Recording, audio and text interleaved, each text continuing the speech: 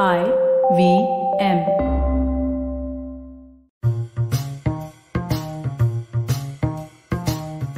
Hello and welcome to the Wire Talks. I'm Sidharth Bhatia. In the early 1960s, a young American researcher came to India to learn Bengali and Sanskrit. During the year, she also wrote regular letters to her parents describing her life in this strange, faraway land.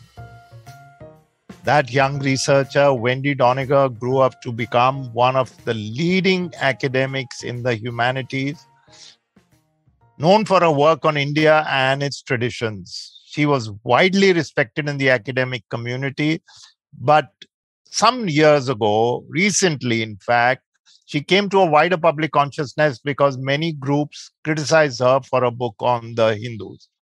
A much praised book on the Hindus, I may add. The letters, meanwhile, lay forgotten till she found them and are now collected in a new book titled An American Girl in India. It's a documentation not only of her impressions of India at the time, but also of an India which was still a very young country, barely 15 years after independence. The book is a breezy read full of anecdotes of a writer who approaches the country with a very open mind. And some of the things she writes about do require an open mind. Wendy Doniger, welcome to the Wire Talks. Thank you for your interest. You begin the book by saying you came to India in 1963 to study Indian languages. How did that come about, and were other young researchers from America too traveling to India at the time? Well, there was an organization, the American Institute of Indian Studies, which funded my trip, which funded other people too. So I met other Americans who had been sent to India with the same background, but most of them weren't Sanskritists. They were mostly anthropologists and people who were doing work that required research in what was happening in India. I was interested in the ancient past, so that it was a particular privilege for me not only to read the texts with pundits, but to see India. So I was reading these stories about mountains and rivers and beautiful women in the countryside and cows. And I got a chance to see the mountains and the rivers and the beautiful women in the countrysides and the cows. So for me, I was watching mythology, especially in the countryside, not so much in the city of Calcutta, but in the countryside around Shantiniketan. I could very well imagine the scenes that I had been reading in the Ramayana and the Mahabharata. So it was a chance to make real the text that I had already been studying for several years by that time. So it was a wonderful privilege. I also did indeed study the language, but one could study the language elsewhere. You couldn't get to see the women and the cows in the countryside without going there. So it was an experience of the land and people of India more than the opportunity to work with pundits that brought me there and that I found most important. But it must have been quite a decision to study Indian languages. You're sitting in America in a university, and then suddenly you decide to study an Indian language, two Indian languages as a matter of fact, and to actually come to the country that was so distant physically as well as culturally. How did what went on in your head to make that decision? It was long before college. It was when I was actually quite young, maybe 10 or 11 years old, that my mother gave me a copy of E.M. Forster's A Passage to India. And then I read Rumor Garden's stories, Multiki and other stories about India. So I was interested in India when I was quite young. And then in high school, I studied Latin and Greek, and my Greek teacher told me there was such a thing as Sanskrit. So I became more and more interested in ancient India. And it was precisely because it was far away that it appealed to me. I came from a very active political background. My mother was a very serious communist. There was always protests and things. And I got involved in all that. And after a while, I thought I wanted to get as far away from it as possible. I wanted to go someplace long ago and far away. So when I was just 17 and I chose a college, I chose Radcliffe, which was the only place that women could study at Harvard at the time, and the only place where a freshman in college could study Sanskrit. I chose my college precisely in order to study Sanskrit. and became more and more interested in it. And then after I graduated, I got a grant to go to India. So this was the fulfillment of a long-standing interest in the country, and I would say a kind of affinity that I felt for India. For instance, I always liked to wear red and purple and orange, and at that time all the women were wearing basic black or tasteful gray, and so I was out of place. And I liked Indian paintings where there were lots and lots and lots of things going on, animals and people, and I liked it better than the Mona Lisa, just one woman sitting there. I couldn't really see the point of that. And I liked Indian music, where instead of having the strict scale, 1, 2, 3, 4, 5, you slid up and down the scale. So I loved Indian food. I loved eating with my fingers. I thought it was so great. I hated knives and forks. So the whole culture really seemed to appeal to me, and I wanted to see the real thing. So it was not a sudden whim. It was the fulfillment of years of interest. The problem, the shock, the challenge was whether the India that I had imagined and read about in ancient Sanskrit texts was anything like what I was going to find when I got off the plane in Calcutta. And that's really what the book is mostly about. It's about my adjustment to the difference between the India of my dreams and the India that I actually found myself in. And that was the real challenge for a young girl. I'd never been away from home. I was spoiled. I'd never seen poor people in America. There were lots of poor people in America, but it wasn't part of my world. So there was a lot to adjust to in India, the real world in general, as well as India in particular. So it was a very important growth experience for me. When I started reading the letters, there was a lot that embarrassed me because I was pretty stupid. I was certainly naive. And I made a lot of mistakes. And when I was planning to do the book, my wonderful publisher, Ravi Singh, I said, we've got to cut this. I can't publish this. I'll never live it down. We've got to cut this. And he said, no. He said, leave it in, but explain it, apologize for it, explain how you've changed since then.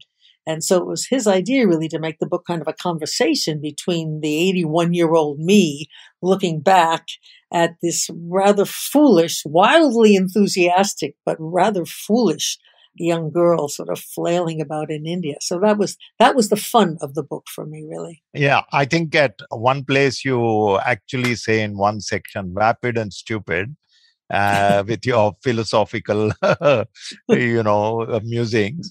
But before I come to that, that was around the time when the beats were about to come or had come, right? Yeah, had come. We didn't have the Hare Krishnas yet. It was before that part of India got to America. So I was a bohemian. We went to Greenwich Village and a lot of jazz, and we all wore black, and there were certain affectations in the group in which I traveled. But the India that we knew Ravi Shankar's music. Not much. I didn't know much else about Indian music at the time. I just heard that when I went to India, I met Ali Akbar Khan, and yes, that became my really important introduction to Indian music. But there was Indian painting. There were translations. I read a translation of the Upanishads in the Penguin edition. I now know it's a terrible translation, but at the time I thought it was absolutely wonderful. So India was available. Heinrich Zimmer had written a book about India, an introduction. Basham wrote a book, The Wonder That Was India.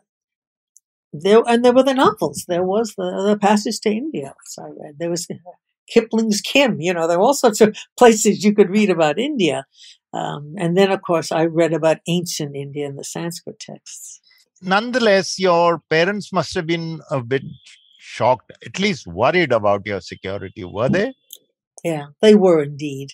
I really had never left home before.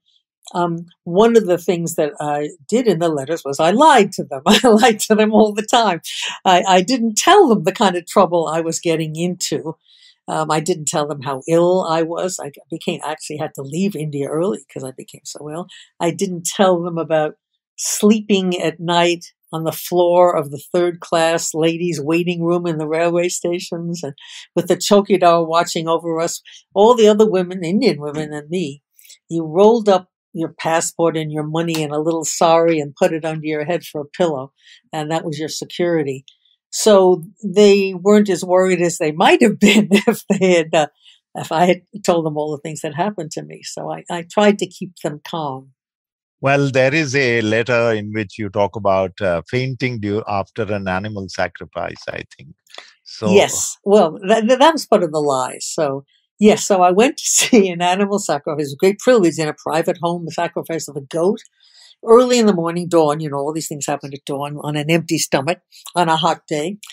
And I described in my letter how they grabbed the goat's horns with one hand and another guy grabbed his haunches with another, and they stretched him out, and the third guy took a curved sword and whacked down, and the head sprang away from the body.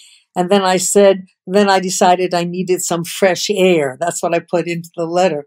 What had happened was I passed out cold on the ground, hit my head on the ground as I fell. My friends had to carry me outside and fan me and give me drinks of water. They missed the rest of the ceremony. Of course, I missed the rest of the ceremony. And that, I think, was the moment when I decided not to be an anthropologist and just to stick to the translation of Sanskrit texts. But I did not tell my parents I had passed out on the floor. So they didn't worry. I also minimized the violence that I was seeing in South Calcutta toward Muslims as the early skirmishes of what was going to be the Indo-Pak War of 1965 were happening. I did see some people killed. I was caught in a crowd once I felt I couldn't get out of. I was rescued from. So I played that down too. I said, don't read everything you read in the papers. Things are really fine here. Things are fine. No, but was there, because you don't talk about it, was there a personal issue of safety? Was there any kind of time when you felt personally threatened? I never felt personal. I never thought I was going to be mugged or raped or attacked. I traveled alone. I traveled in railways. People were kind to me. I went into a railway and some elderly gentleman sat down and talked to me, and people were very kind to me. I felt protected. Sometimes the railway master took me to his house for lunch with his family and so forth. So I never felt personally insecure, even though I was alone and I was a young woman. The one time I felt in danger was when I was trying to reassure my parents that there was no trouble in Calcutta about the trouble with the Indo-Pak War. So I went to mail a telegram to them saying, I'm really fine, don't worry about things. And when I tried to leave the post office, there was a big crowd of very angry people with lathis, and they were not after me, but they were after someone, and I was caught up in the crowd. And then I was frightened, but Professor Dimmick, at whose house I was living, and his driver came in the Jeep and scooped me up and put me in the Jeep and drove me away. That was the only time I felt physical danger, and it wasn't directed at me. I was just in a crowd, a very scary crowd. But no, I was amazingly how naive I was and how I got away with it. I traveled alone, and people were kind to me, and I assumed that they would be, and they were. Despite you being an obvious foreigner at a time when not many foreigners were seen Absolutely. on Indian streets. When I first came to India, I wore my European clothes. I wore dresses or short skirts. And then men stared at my legs because they weren't used to seeing women's legs at that time. So I started wearing saris. And they're more comfortable, and the Dhobi didn't destroy them as quickly as he destroyed American dresses. And it was fun. It was dressing up in a way. And I had friends who taught me how to do the pleats back and forth, pleats, pleats, pleats, pleats, pleats, and so forth. And then I didn't get stared at. You couldn't see my legs. I don't think I passed for an Indian woman, but I wasn't so obviously a foreigner, and my body was not so obviously available for the male gaze. The sari covers you pretty well. And so that took care of that. I figured that out within a week or two. And then I didn't worry about men, and I didn't worry about being robbed. I wasn't usually all by myself. In the countryside, in Shanti-Niketan, I was often all by myself. But in cities, there were people. I was with friends. And I on the trains, I made friends. People recited poetry and they sang songs for me and they read me. It was wonderful. The people I met in trains. I love the Indian trains. Once I had to crawl in through the window. It was so crowded you couldn't get through the door. And somebody boosted me up and I went through the window into the train. That's how I got on. I thought that was wonderful. But you talk about your highfalutin philosophical posturings and biased political generalizations. Yeah. Obviously, you mentioned that reading them makes you cringe now. And for the vapidity, the stupidity of the whole thing. But how were you to know what you were seeing was any different? I mean, you hadn't yet started your career. So what was the political generalizations that you thought about, or you? I was with Bengalis, and my best friend was a Punjabi, and they were very anti-Nehru. They were very angry. They had both been in places which had suffered greatly during partition. They blamed the decisions to do partition at all, or the way they did it, on Nehru and sometimes on Gandhi and the Indian government. They were very left-wing. The Bengalis were communists, really. And so I would write home to my parents, everybody hates Nehru. Everybody in India hates Nehru. Whereas just a couple of hot-headed Bengalis hated Nehru and so forth. So I didn't understand that. There were famines. There were demonstrations. There were strikes. There were demonstrations about the failure to distribute the rice, that it wasn't actually that there wasn't, I was told, the problem was not that there wasn't enough rice, but that it was not being distributed. People were starving. So I knew people who were political activists who were against the present government, and I thought that what they said was right. And later on, I discovered that there were other important, wise opinions about what was happening in India at that time, which I knew nothing about. I believe what my friends told me, and my friends were a very particular sort of Indian people. So that's what I now find stupid. That's part of what I find stupid. That's one of the things I now find stupid. But you met some interesting and very, very wonderful people, your hosts, your, a whole lot of people just passing on trains. But wonderful. Ali Akbar Khan, now that, I think that part is so, so warm. He takes to you, he offers you teaching, he offers to teach you. I think you did learn a little bit. I learned a lot. Yep. He helped me buy a sarod. I had sarod lessons. I went to all of his concerts, both the ones that he gave himself and the ones that he gave with Ravi Shankar, and not just the public concert, but he played at a lot of weddings and people's homes, all-night concerts in people's homes and before and after weddings. So I really heard him play a great deal, and I learned a lot about Indian music.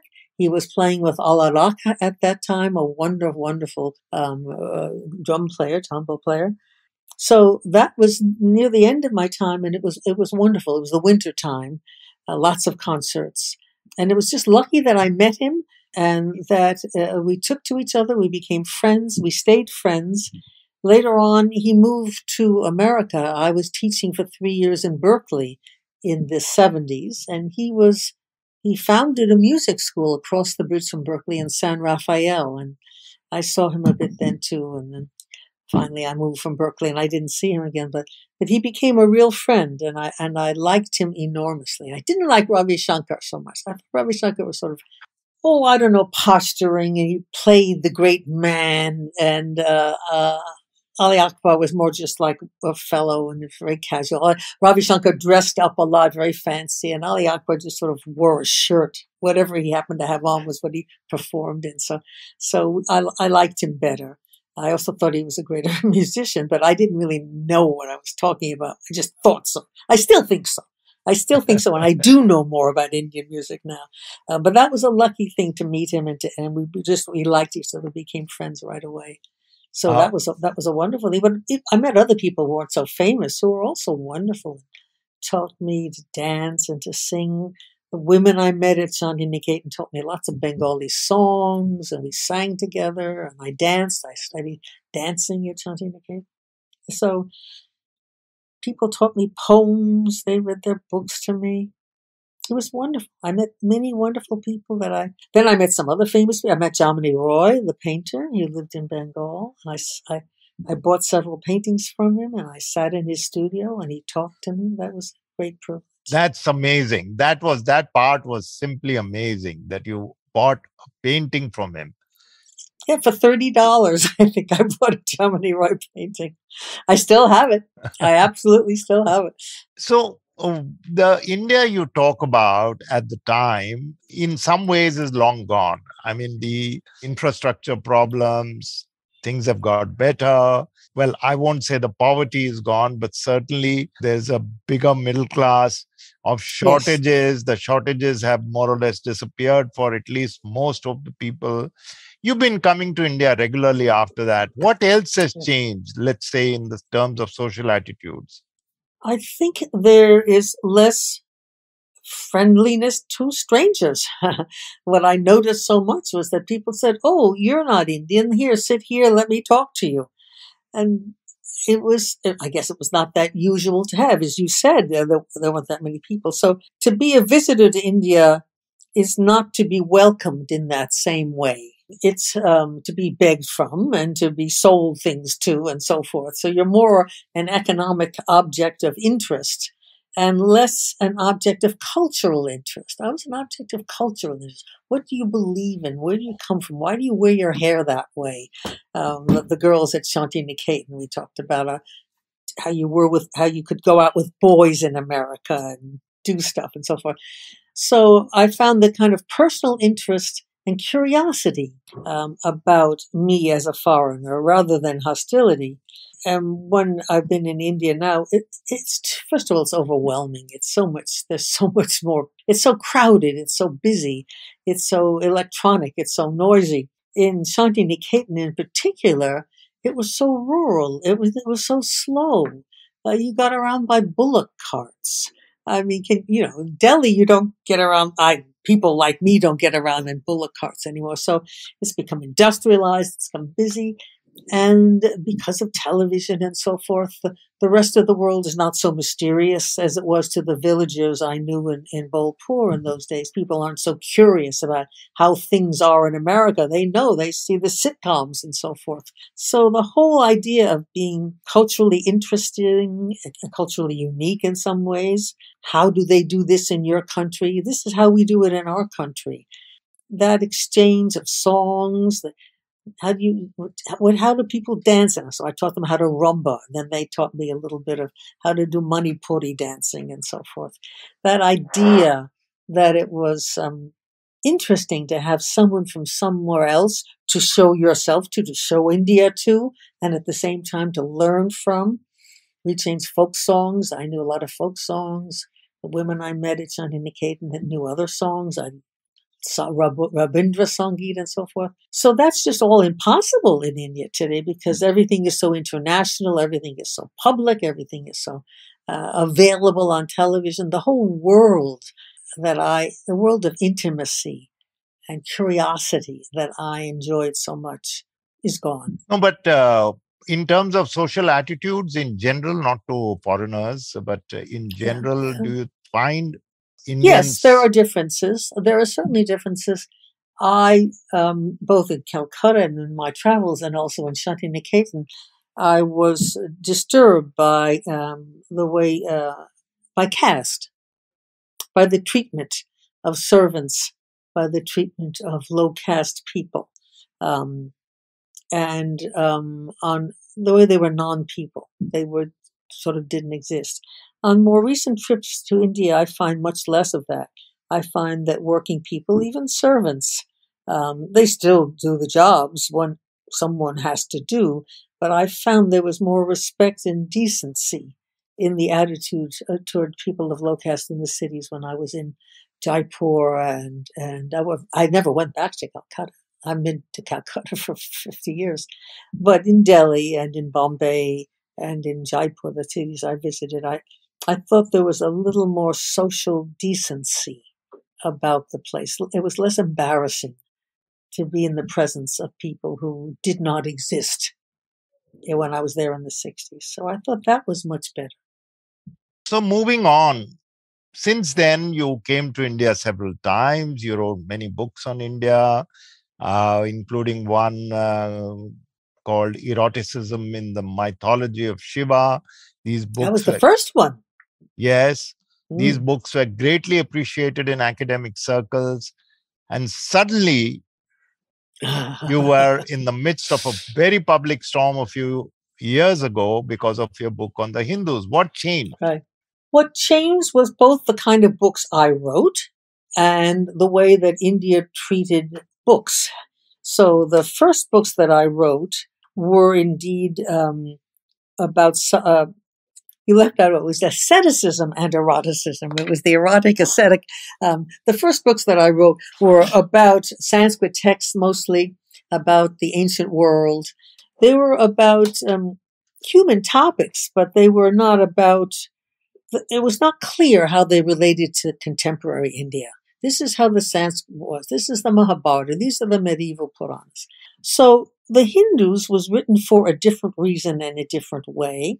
I had been giving a talk in London with Will Dalrymple. He was my chair. Will Dalrymple was my chair. I gave a talk at the School of Oriental and African Studies, and somebody threw an egg at us. It missed us. It went splat on the wall behind us.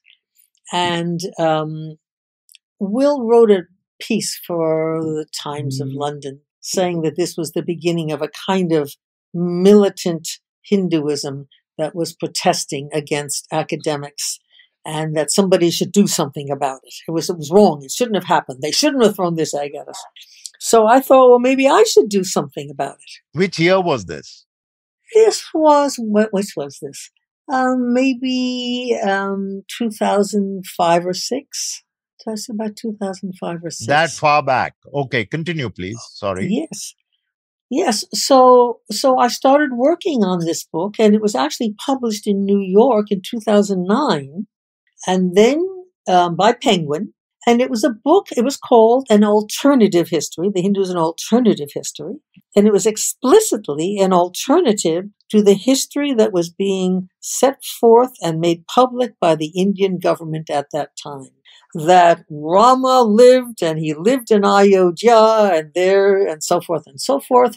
That the Muslims have always been horrible. It was just the whole political distortion. And it was also a distortion of what other people, not just the BJP people, thought. It was about the voices of Dalits and women that had been appreciated in ancient Indian texts, that it wasn't that they were always sexist and they were always casteist, I picked out texts with sympathies for people we now call Dalits and very sympathetic descriptions of women and what they have to suffer from bad husbands and so forth.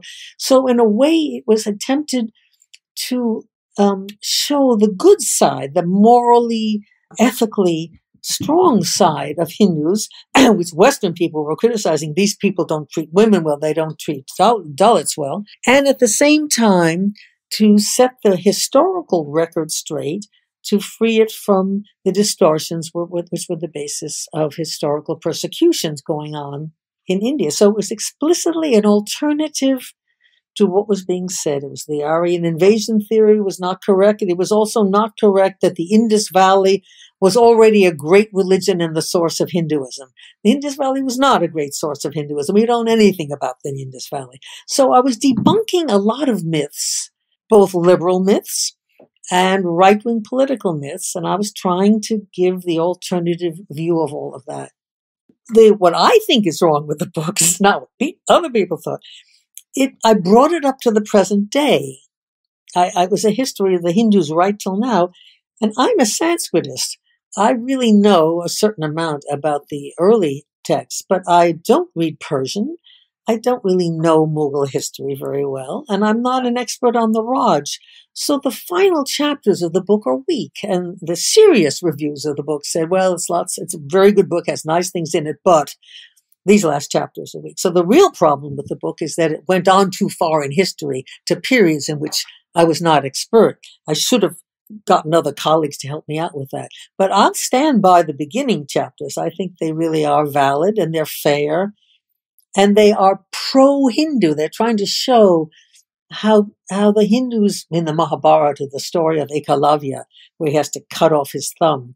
The author of the Mahabharata feels very bad about the fact that Ekalavya has to cut off his thumb.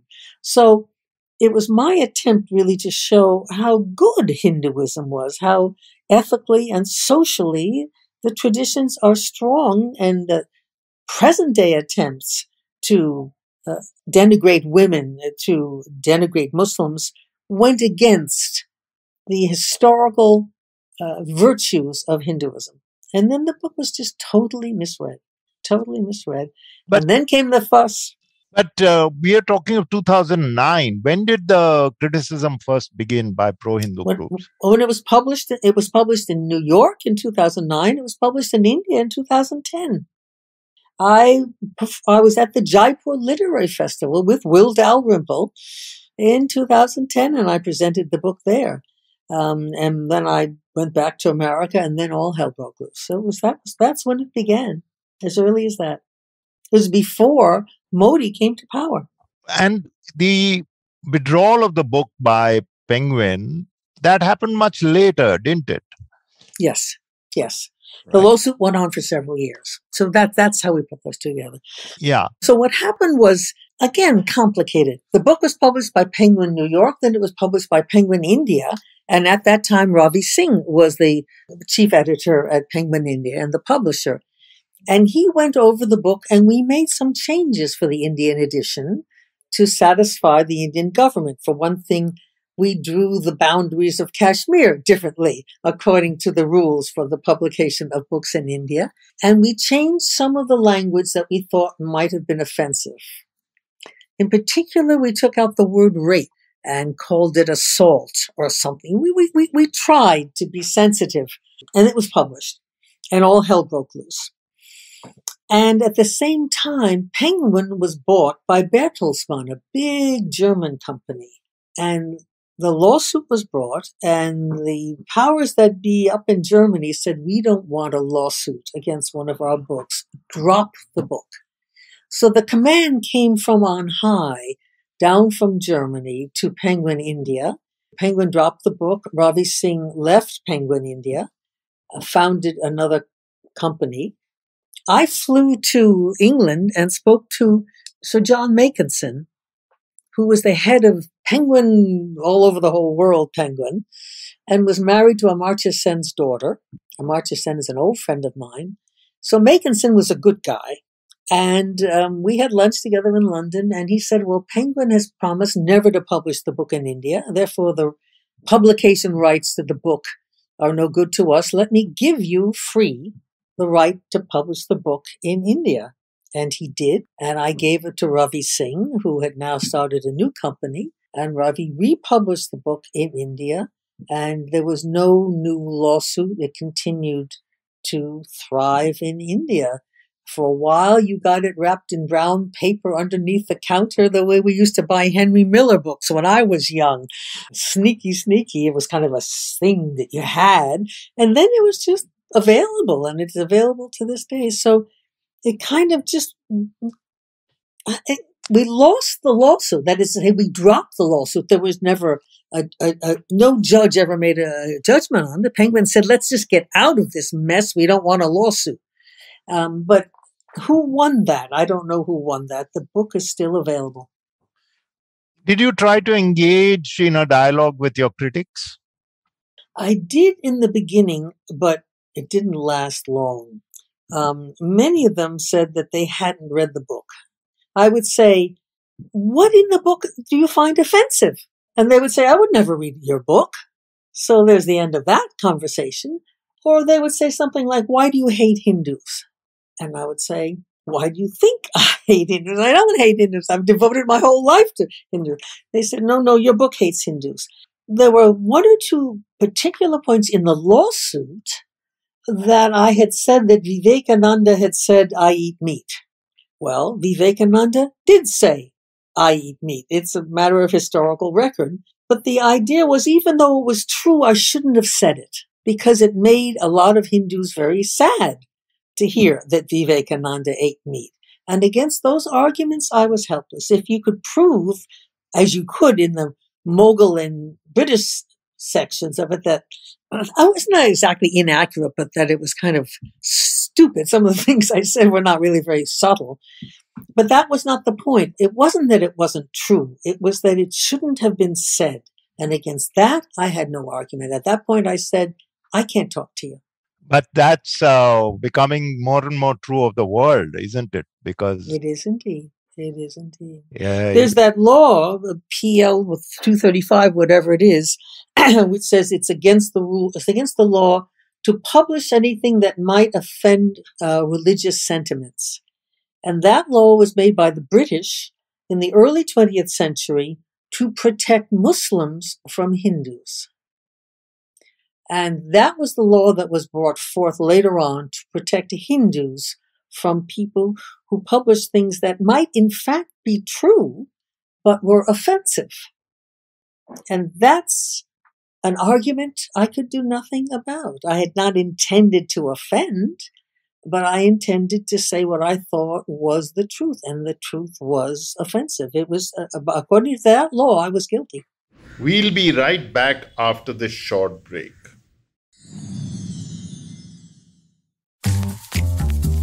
You're the people pleaser, right? Oh, yes. Or then desperately seeking the one? Oh, wait, you're the one who doesn't think they're ever good enough. Oh. So much drama. And for what? Is it doing you any good?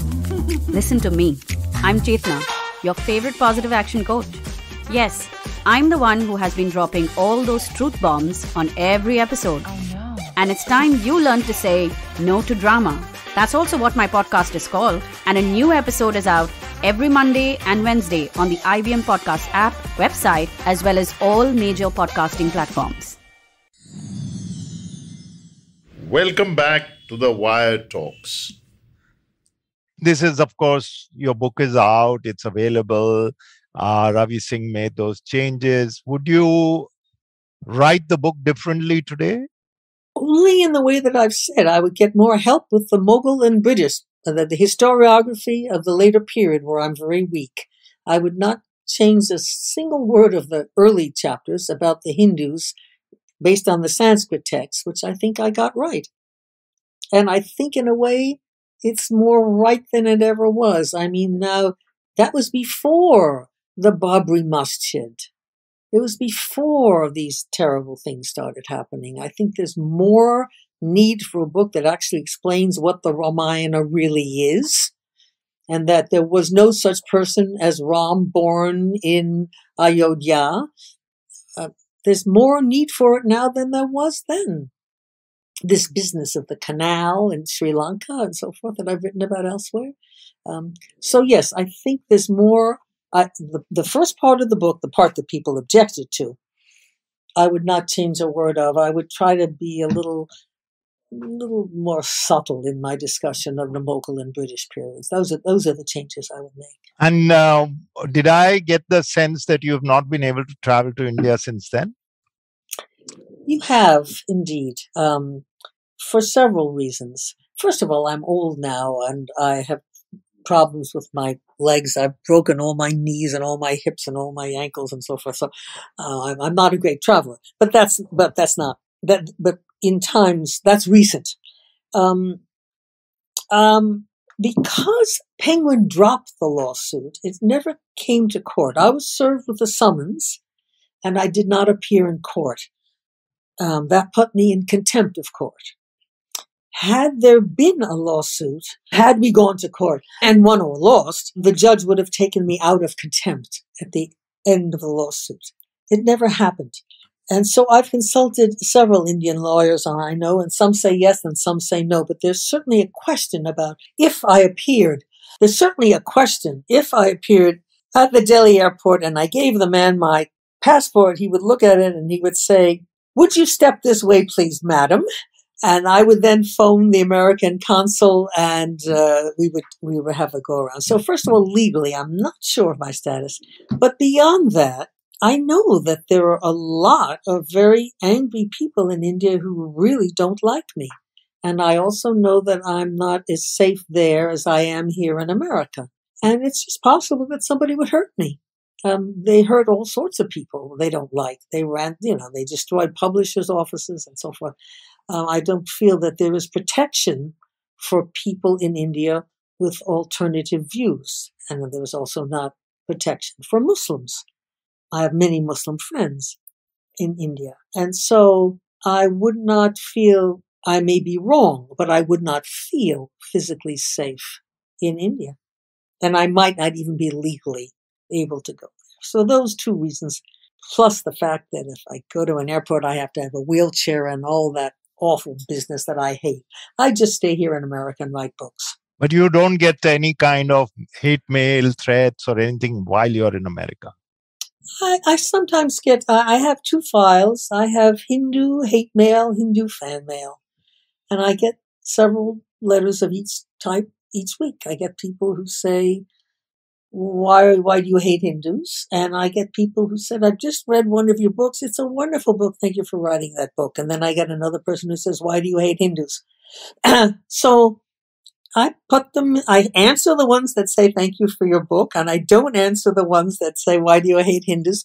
I have a collection of them. I might do something with it, but I don't take it seriously.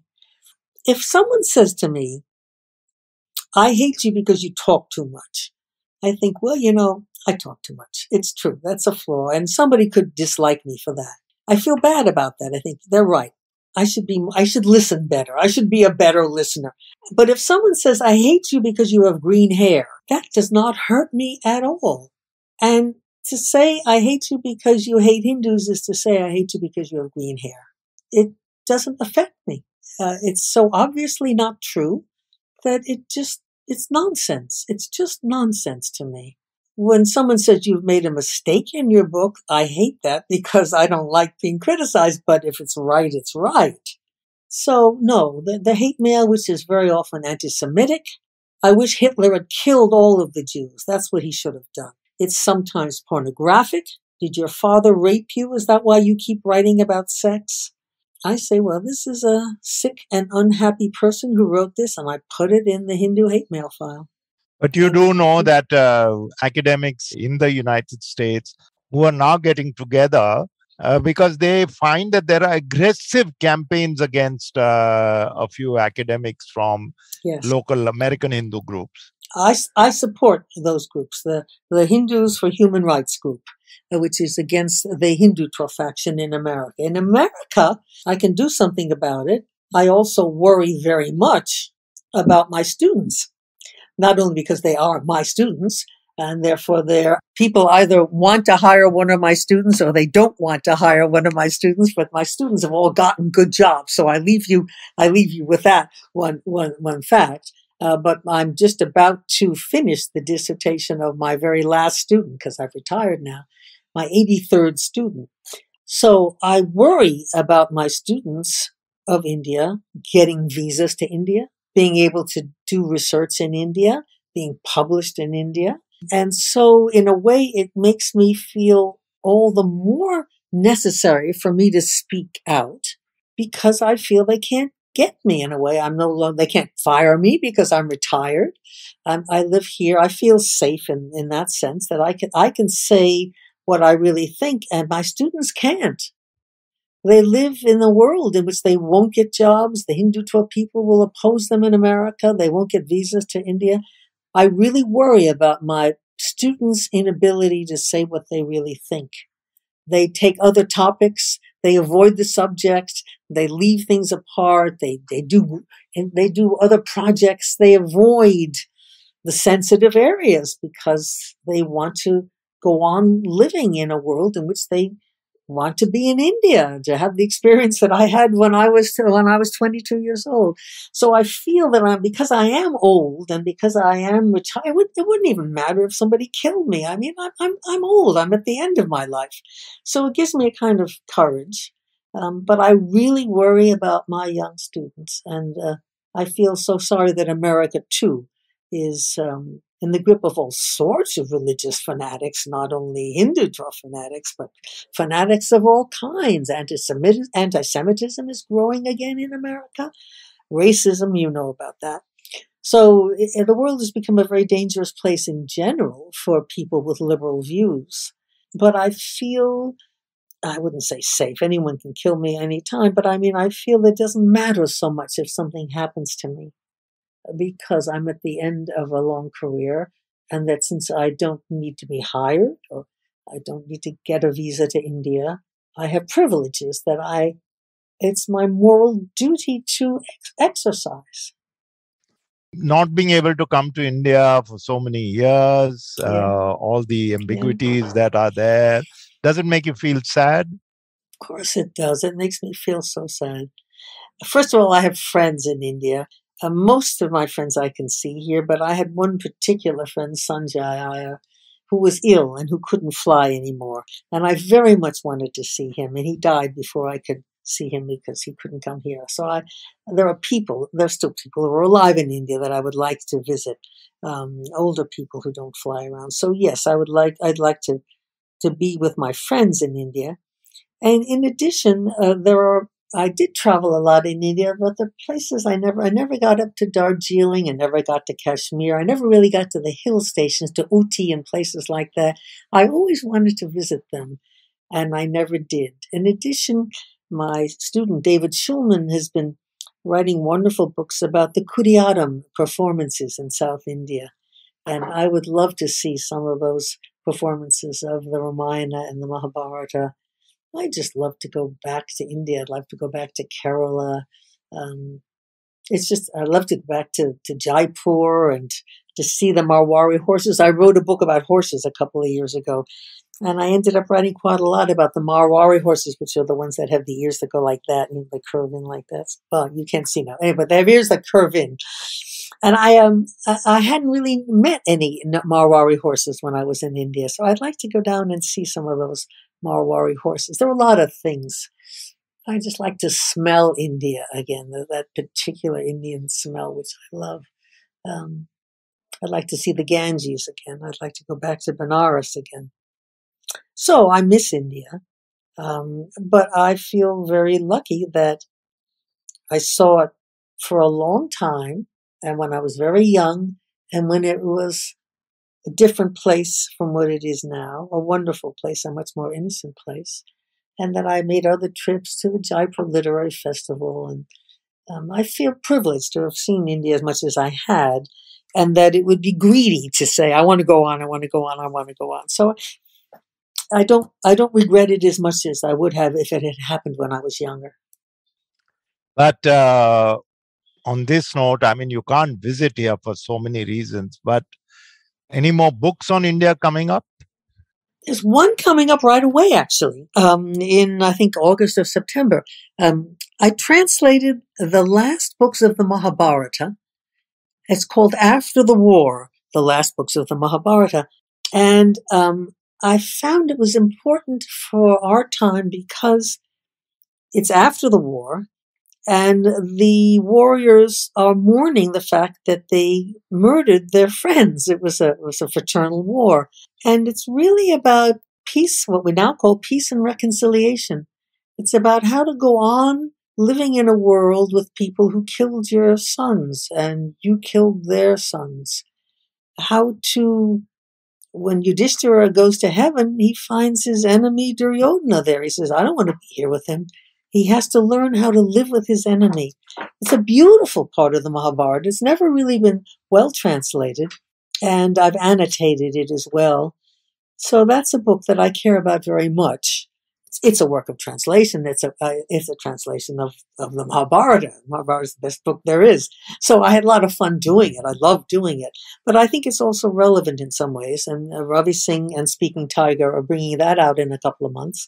Meanwhile, I'm working in a kind of a way about a translation of the stories in the Mahabharata that have nothing to do with anything, that are not about the central character. They're sprinkled all through the last books, 12, 13, 14, the Shanti Paravan, the Anushasana, and they're about 65 of those stories. Some of them are like Aesop's fables. Some of them are very dharmic stories about what to do when there's a moral crisis. And I want to put them all together, and it's a fishing trip. I don't know what they will prove. I don't know what I will find out that those stories have in common, the points that they make, but they're great stories. And also, I just like translating Sanskrit. So other people do crossword puzzles, and I translate Sanskrit. So every day I do a little bit of that, and I may publish that someday.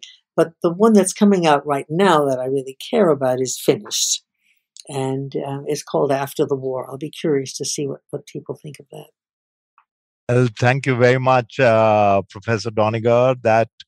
On that note, it's wonderful to see that a retired professor of an academic who knows so much about India has visited India since the 1960s and continues to not only talk about her experiences, but bring out books with amazing regularity.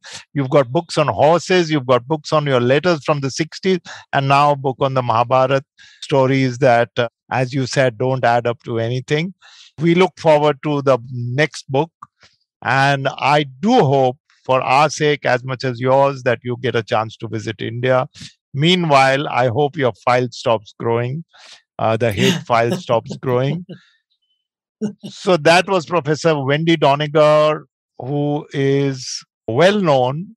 I may add here, with caveats, a bit notorious, but her book, actually, which I have read halfway, I must confess, on the Hindus, is really speaking a book that shows Hindus as tolerant people. So I don't know why there was all this agitation against it. And her latest book is An American Girl in India, about her experiences as a young researcher in the 1960s, early 1960s. Thank you once again for joining us. I'm sure there is much more to say. This can go on and on. Oh, yes. And we'll be back again next week with another guest. Till then, from me, Sidharth Bhatia, and the rest of the Wire Talks team, goodbye. You can check out this podcast and other interesting ones on the Wire website, the IVM podcast website, app, or wherever else that you get your podcasts. Goodbye from me, Sidharth Bhatia, and the Wire Talks podcast team. There's a quick survey to fill out on ivmpodcast.com/survey. It lets us know a little bit more about who's listening to us. And you know what? We're going to do a few prizes. So, we'll do a random drawing of maybe 10 people, and we'll send you all some swag. Remember, that's ivmpodcast.com/survey where you can fill out the survey. Hello. It's been another great week here on the IVM Podcasts Network. On The Habit Coach, fitness expert Devrat Vijay, better known as Ninja Dev, tells Ashton about how we can approach fitness the right way. It's all things MMA on the Filter Coffee podcast. Karthik talks to Somesh Kamra, co-host of our Fight Mania podcast. On Raw and Organic, founder of Superkicks, Sangeet Paryani shares his journey with Kunal. Ikka Dukka Economy is back after a break. Host Abhinav Trivedi and CEO of Helicon Consulting Vikram Limse discuss what SME entrepreneurs can learn from the Sri Lankan crisis. And on the Life Manifesto, Zarina teaches us the art of negotiation. We've got some exciting news for you. IVM Podcasts has just launched its merch, and our first line is out now. Head to the IVM Podcasts website and click on the shop tab to check out our first collection of t-shirts. Do follow us on social media. We are IVM Podcasts on Twitter, Facebook, Instagram, and LinkedIn. And remember, if you're enjoying this show or any of our other shows for that matter, please do tell a friend. Also, don't forget to rate us on any platforms you're listening on. And you can also check us out on YouTube. We're also doing a small listener survey to better understand how you respond to our shows and advertising on the network. We would really appreciate it if you could spare a few minutes to fill it in. It helps us build better shows for you. And finally, we would like to thank our sponsors this week. SBI Life Insurance, Apne Liye, Apno Ke Liye. Jupiter, a digital banking app. Capgemini, get the future you want. Intel vPro, built for business. And Intel, future banao wonderful with Intel-powered laptops.